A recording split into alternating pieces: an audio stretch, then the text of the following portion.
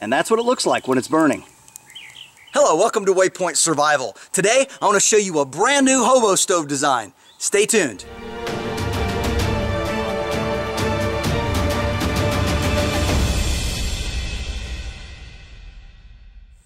One of the challenges that you have in making these types of can stoves, or hobo stoves as they're commonly known, is when you have a cup this size and you want to cook on it, it doesn't fit very well. It wants to fall down inside.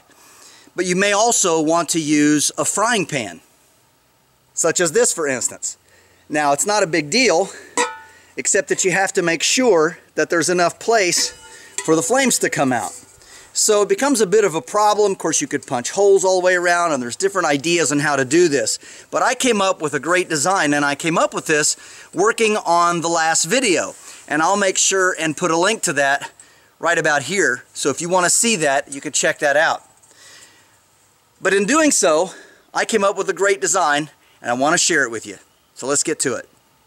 So for this project, you're going to need a tall number 3 tin can. Now here in the United States, this is the type of tin can that tomato juice, for instance, comes in. And I like to use a safety can opener so that there aren't any sharp edges. It just makes it a little bit easier to work with. So the first thing we want to do is, using our Sharpie, or actually Milwaukee Inksol, which is good for marking on metal, we want to identify where the seam is, because we really don't want to cut into that if we can help it. And what we're going to do is we're going to count up 4 ribs. So 1, 2, 3, 4.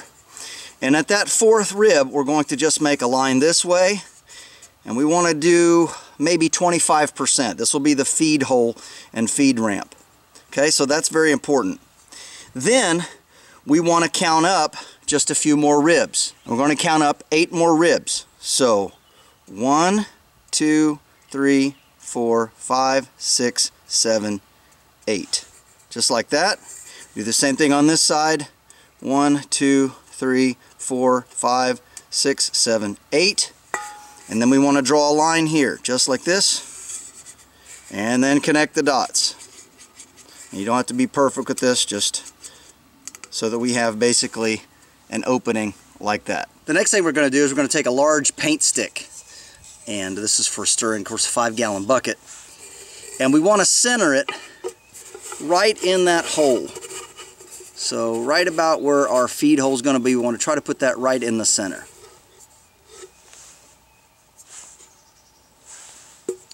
Okay, once we do that, we're going to mark the can on this side, and then also making sure that stays centered.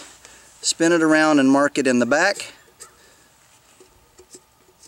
And then once you get that done, of course making sure that everything stays as centered on the can as possible, we're going to spin it 90 degrees,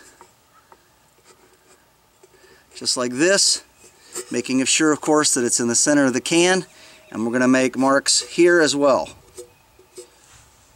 all the way around.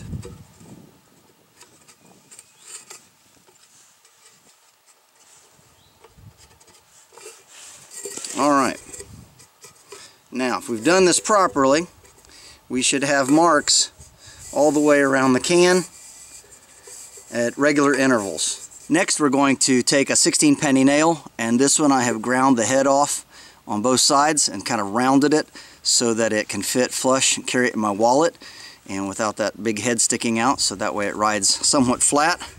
But we're going to support this with one hand, and we're going to poke a hole at the corner here of the can.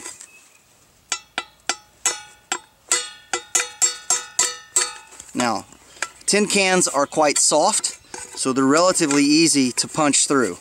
So don't take a whole lot of work. And then kind of wiggle it a little bit to open that up a little more. And then if you want, do it on the other side as well. Just makes it easier for our cuts.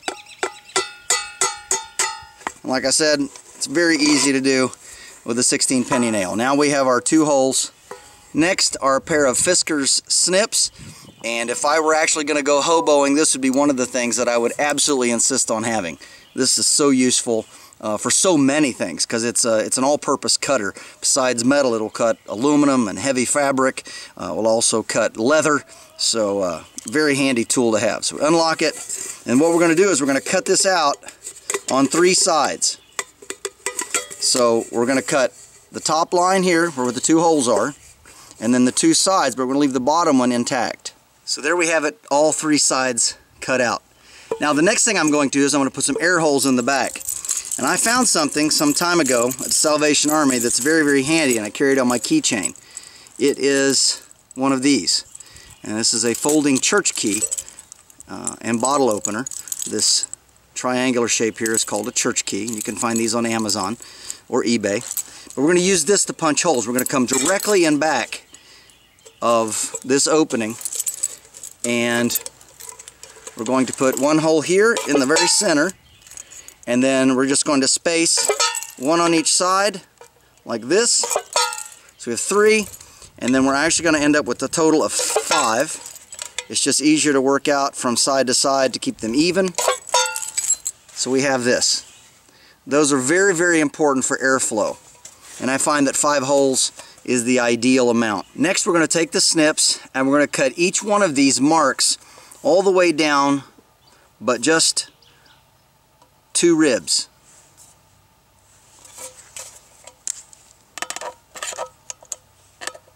Trying to keep them relatively straight, although cutting through this first rim can be a little difficult. I'm going to go down that way, right there. And we're going to do that all the way around at each one of the marks. So what we have is we have cutouts all the way around. Now for these next steps you may want a multi-tool, a pair of pliers, and it may be advisable for most people to wear gloves. These edges are sharp, so I don't always wear gloves. I just try to be very, very careful, and of course your mileage may vary on that. But what we're going to do is we're going to do our best to flatten this out, and we're going to open this up, and this is going to become our feed ramp. So using the pliers, we can get in here and we can start working this and start pulling this a little flatter. And again, this is going to take a little bit of doing. You just have to work with it until you get it open. I find that in this process here, if you can take and flatten the can just a little bit right here in this curve, it makes that last and final bend a little easier. And then we just sort of manipulate it around, and this becomes our feed ramp. And this solves a major problem with a lot of hobo stoves that just have a basic opening, in that when you put the sticks in, often the embers want to fall out. This way we can put longer sticks in and shove them in when we need to. The next part of this process is we're going to start here at the front, and we're going to cut out at this second rib every other one. So just like this, like that, and then we'll go to the next one. We'll leave one intact, and we'll cut out this next one. When you're done, you should have something that looks like this. Alright, now we want to take these and we want to flatten these, and we want to fold these in. And again, for doing something like this, it's very handy to have a pair of pliers of some sort, and try to keep this as level as you can, but go ahead and flatten that out just like this. And then where this sticks up here, you'll want to flatten that out too. Continue to work with it until you have all the flaps folded in all the way around, leaving a little bit of a space here. Now it is very important when you're doing this that all of these are at the same height, relatively speaking. For the last and final phase, what makes this stove so interesting is you want to take these tabs and you want to lift them up.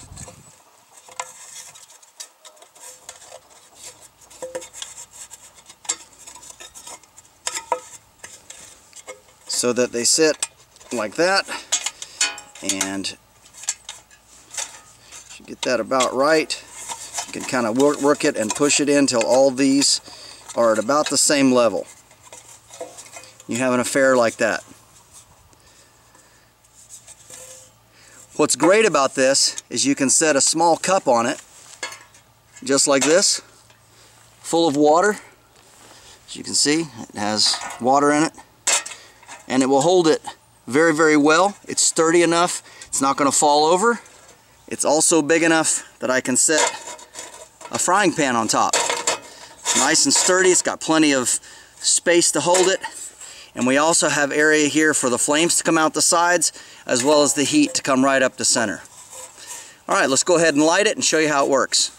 And that's what it looks like when it's burning. And of course it's very easy to feed with this feed ramp right here. Just makes all the difference in the world to hold the wood up and to let it flame up properly. And then, as I said, of course, we can take our full cup of water and set it right on top, and we have an absolutely perfect hobo stove situation where we have one tin can, nothing fancy, just a few very basic simple tools, plenty of place for the flame to come out around the top edges, and an easy way to feed and maintain the fire. This is James Bender for Waypoint Survival. If you like this video, please give it a thumbs up. Also make sure and check out the links in the description box below. And while you're down there, you'll also find our waypointsurvival.com link. And this is where you can sign up to take great survival and bushcraft training classes here at our facility in Southern Ohio. And if you haven't done so, please subscribe to the channel. We'd really appreciate it. And when you do subscribe, make sure and press that bell button so that you can stay notified of all of our upcoming videos. And we'll talk to you next time.